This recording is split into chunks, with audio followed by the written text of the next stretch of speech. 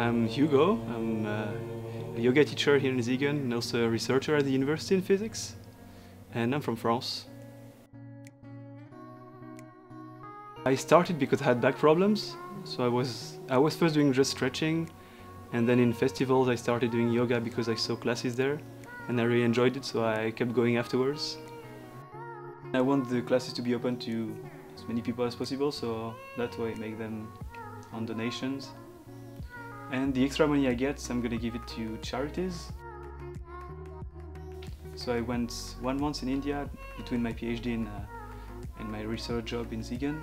I'm just finishing my project now, and after that I'll be going back to India and stay in an ashram to do like a more traditional practice. And the place where I want to go, it's a 4 months training. You can't leave the place when you get there. You don't have hot water, you don't have electricity, you leave your phone at the entrance. Everyone is wearing the same dress. You can't talk between 6 p.m. and 6 a.m. So it's more of a kind of a monastery in a way. And I'm really curious about that, like going much deeper, and it's also less about the physical practice and more about self-service to the community, I think. Music plays an important role.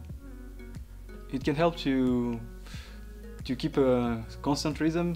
If you're following a beat, for example, it can help yourself to synchronize your breath. And what I do at the end, as you see, is using this Tibetan bowl, because the sound is really nice and it really gives a nice feeling, I think, when you're just relaxing on the floor with this uniform sound.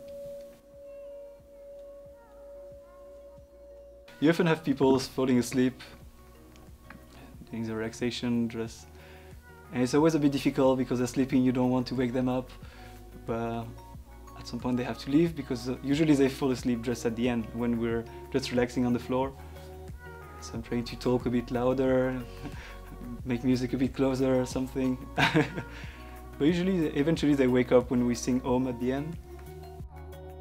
I like to try new stuff, even though they're not so appealing at the start. I like to experiment everything once and see from there, and also try to always evolve, not stay at the same point, and trying to always looking for improvements. And that's actually a part of the philosophy of yoga.